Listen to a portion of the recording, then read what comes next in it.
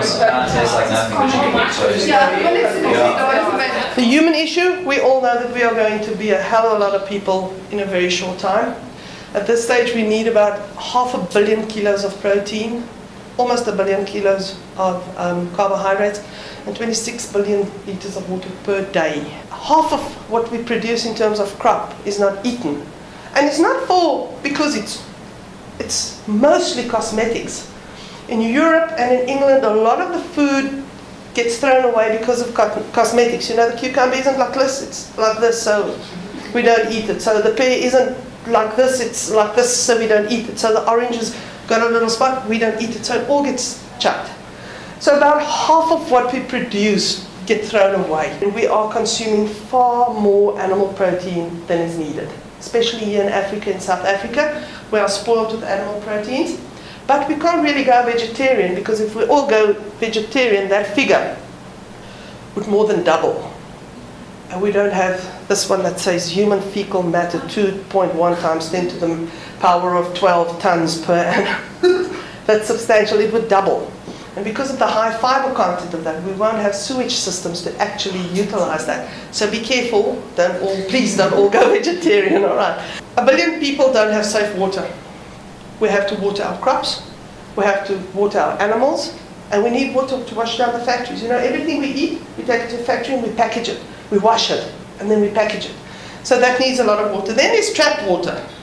This is the funny water. That's all the water trapped inside of us. You know, right now we are this many people. In a little while we're going to be 2 or 3 or 4 times that. Each one of us contains a lot of water. Because we are all these people on this earth, we are terrified of running out of food. So we are canning food. We are sealing food. We are freezing food. All of that contains water.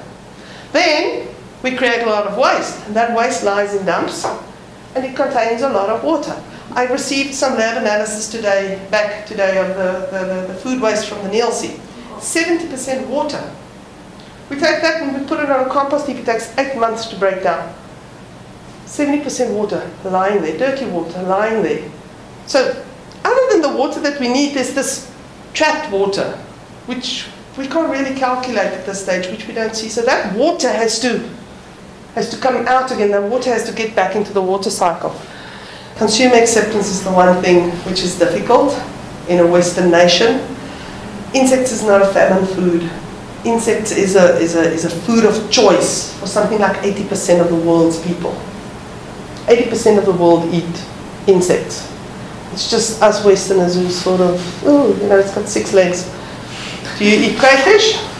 It's got more legs. Do you eat prawns? They've also got more legs.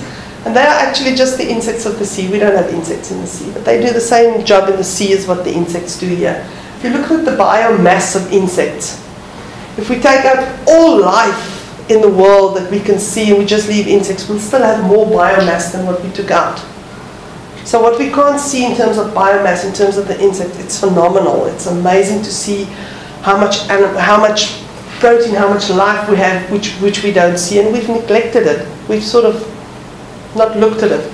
I went to an entomology conference in 2011, all hyped up. I'm going to tell these entomologists about farming with insects. And I got there and I attended 449 lectures on how to kill insects.